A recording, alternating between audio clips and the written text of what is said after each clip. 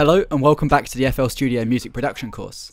This is lesson 2, which will be a bit of a shorter video, where we'll be going through the process of installing new drum kits and third-party plugins. In the first video, we used FL Studio's stock drum sounds. Whilst these drums already sound great, you'll find that the majority of producers use a selection of sounds which aren't available in the drums folder of FL Studio. So attached to this video on my site, you'll find my Enchanted drum kit, which contains all of the drum sounds used in my beats. We're going to download this and go through the process of adding this to FL Studio. Firstly, once you downloaded the file, you can open this up in your documents. I'm using Windows, but if you're on Mac, the process will be very similar, just the file locations will be a little different. Now, right click on your documents to open up another file explorer. This time, we're going to go to this PC, Windows, Program Files. Note that this might be Program Files 86 for you. Then Image Line, then whichever version of FL Studio you're using. I'm actually using the beta at the time of recording this. Then click Data, Patches, and Packs.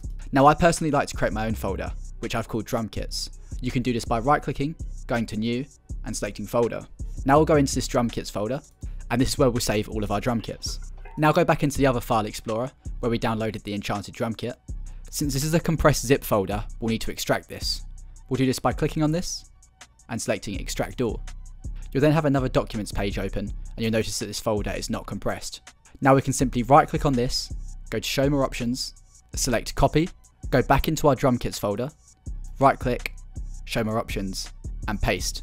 Now we can go back into FL Studio, go to our Drum Kits folder, and click this button to refresh the browser. You'll then find that the kit's listed here with all of the sounds in it. Now we're going to move on to the process of installing a plugin. This is even more straightforward. When you download a plugin online, you simply need to open the application file and install this onto your system like any other program.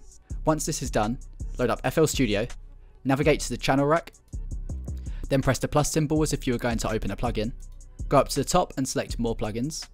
Now click Manage Plugins down here, and finally click Find Installed Plugins. This will scan your system for all of your plugins, and the new plugins will be displayed in yellow writing, as you can see down here with Quanta 2. Now you can close this, click the plus button, select More Plugins, and you'll find a new plugin here which you can double left click to open. That wraps up lesson 2. Now that we have my Enchanted drum kit installed, we can use this for our next beats in the course.